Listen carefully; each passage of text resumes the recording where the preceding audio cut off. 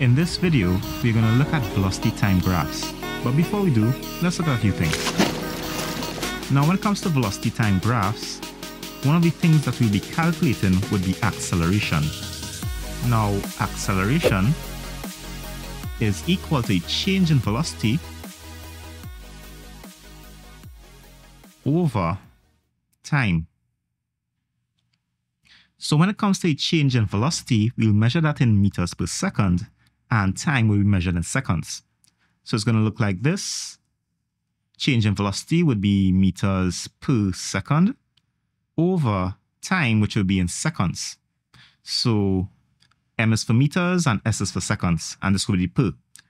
Now this will be meters divided by seconds again. So let's rewrite this. So the meters per second, we write it as this, meters per second. So that is the velocity here. And then this division sign, we'll put it like this, divide. And now the seconds, now let's be s like this, which is s over 1. So we know we're going to change the divide to multiply and invert this s over 1. But, I'll break things down. So I'll just rewrite it like this, divided by, and the seconds, I'll write this as seconds over 1. So now when I change the divide to multiply, we'll have meters per second multiplied by, and seconds over 1 will turn to 1 over seconds. So 1 over seconds. So you see, you change the divide to multiply and invert our divisor. So now nothing would cancel, so we multiply across. So meters by 1 would just be meters, and seconds by seconds, so that's be seconds squared. So we'll have meters, that is meters by 1, over, and seconds by seconds will be seconds squared. So now my unit for acceleration will be meters, and this line will be per second squared. So you write that as meters per second squared. And we know with the law of indices that, we could bring this s squared above the division sign, and the power will just change to negative. So from positive 2, we'll change to negative 2. So if I bring this s squared above the division sign, what we'll have is meters and you put second squared like this. And this will be a unit for acceleration. Now, the thing about a velocity time graph is that the gradient gives acceleration and the area under the graph gives distance. So I'm going to write that the gradient of a velocity time graph gives acceleration. And then I'm going to put the area under a velocity time graph gives distance. Now, one more thing to remember. Velocity is a vector quantity, which means it has both magnitude and direction. Now, if we look back here at this formula for acceleration, we'll see that acceleration is a change in velocity over time. So if this velocity is a vector quantity, that would make this acceleration also a vector quantity, meaning acceleration would have both magnitude and direction. So that means you can have acceleration in one direction being positive and the acceleration in the opposite direction being negative. And what we call a negative acceleration would be deceleration. So acceleration is to speed up. So positive acceleration is to speed up, and the negative acceleration is to slow down.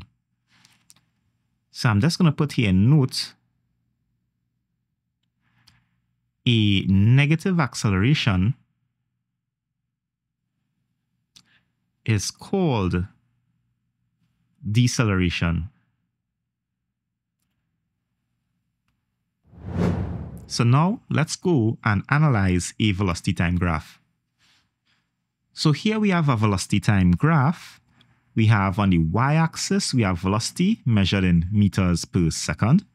And on the x-axis, we have time measured in seconds. And we have the graph below represents the journey of a car. So from A to B, we have a positive gradient, and a positive gradient will give us positive acceleration. So between A and B, the car is speeding up, accelerating. And of course, this being a straight line means the acceleration is constant, meaning the acceleration is not varying. Whatever the acceleration is at this point, it will be the same acceleration at this point. Now from B to C, we have a horizontal line, and a horizontal line has a gradient of 0, which means the acceleration between B and C would be 0. Which also means between B and C, the car is moving at a constant velocity. And we can just look across right here and see that the velocity is 7 meters per second. So between B and C, the car is moving at a constant velocity of 7 meters per second. And now from C to D, we have a negative gradient, which would mean this portion of the graph, the car is decelerating, because negative gradient would mean negative acceleration, and negative acceleration is deceleration. So A to B, speed up, B to C, constant velocity, and C to D, slow down. And you can see from A, we starting from rest, meaning the velocity is 0 at A. So we accelerating from rest, from A to B, and from C to D, we are slowing down, but we come into a complete stop because at D, the velocity is 0. So we're slowing down, coming to a stop. So now let's analyze the portion of the graph from A to B. So I'm going to write from A to B. And of course, if we want to get gradient of the line from A to B, we'll have to mark off the change in Y and the change in X. So marking that off here. So here we'll have our change in Y. And we can see it's from 7 meters per second to 0 meters per second. So our change in Y would be positive 7. And that would be positive 7 meters per second because we have a positive gradient. We'll put our change in Y as positive. So change in Y is 7. And our change in X, we are going from 0 to 3. So our change in X is simply 3. So now our gradient will be equal to a change in Y over a change in X, which is equal to 7 over 3. And if we put 7 divided by 3, we get 2.33 reoccurring. So we'll write this to 3 significant figures, so 2.33.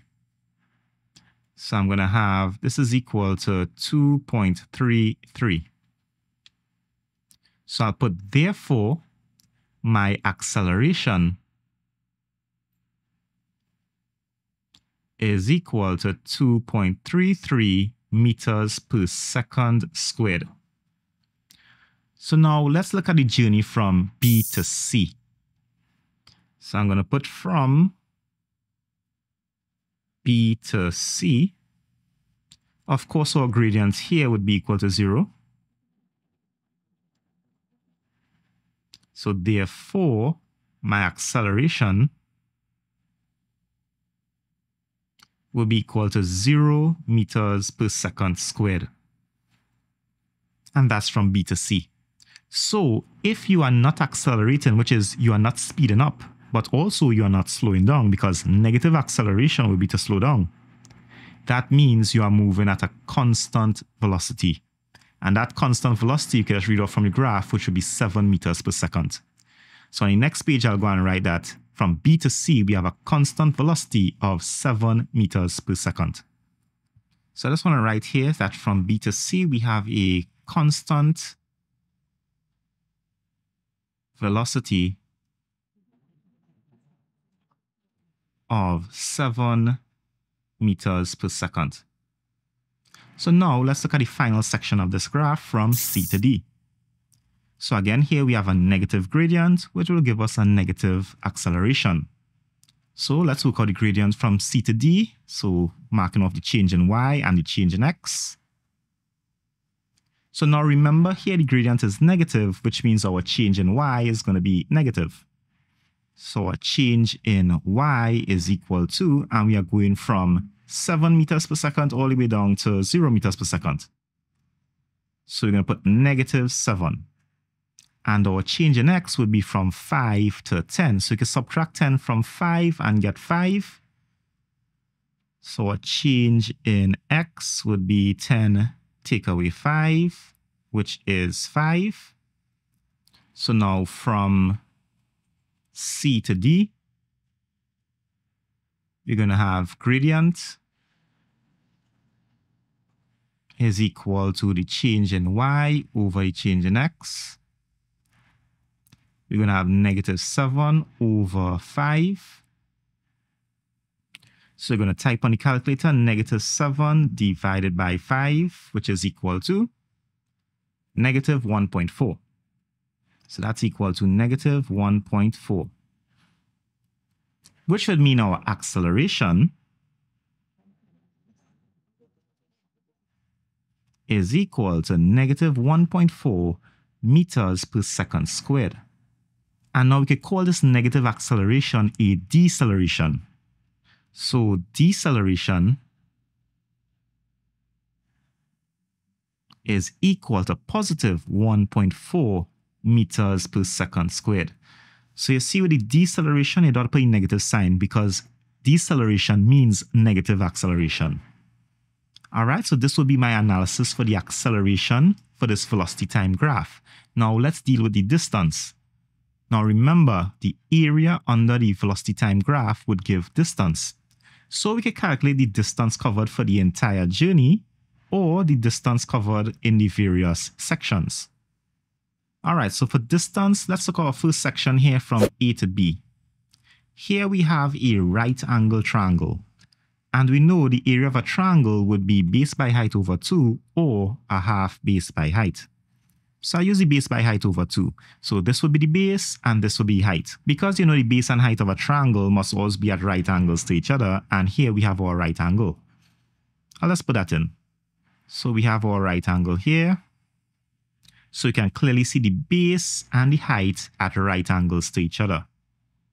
So I'm going to put from A to B, we're going to have area is equal to base by height over 2.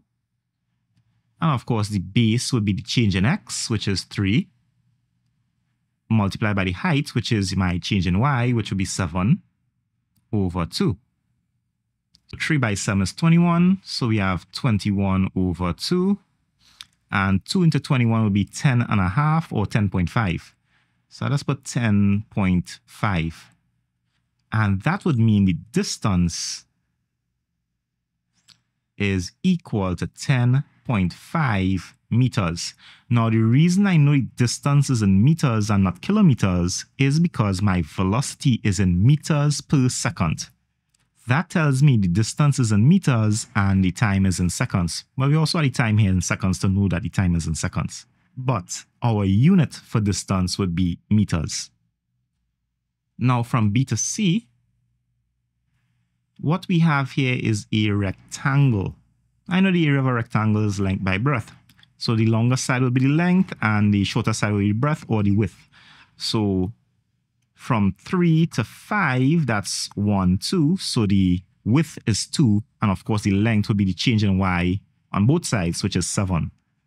So I'm going to put area is equal to length by breadth. And the length is related to the change in y, which is 7. And the breadth is the width, which is just 2. Okay, count the blocks here from 3 to 4, 1. And then 4 to 5 is 2. So width is 2. 7 2s are 14. So we have 14 as the area. Well, you can put units squared. Put units squared. Same thing here. Units squared. Which would mean the distance is equal to 14 meters. And now from C to D, again, here we have a right angle triangle. So I'll just put in the right angle here. And again, the area of a triangle is base by height over 2. So this will be the base here, which is 5. And this will be height here, which is 7. Now we ignore any negative sign, right? So we're talking about the length of a side. So it would just be 7, and this would be 5. So area is equal to base by height over 2. So the base is 5 and the height is 7 over 2. So that's equal to, and seeing that I run out of space here, I'll just work this on the calculator. So we'll have 7 by 5, which is 35. That's equal to 35 divided by 2, which is 17.5. So we'll have 17.5 units squared, which would mean the distance from C to D is equal to 17.5 meters.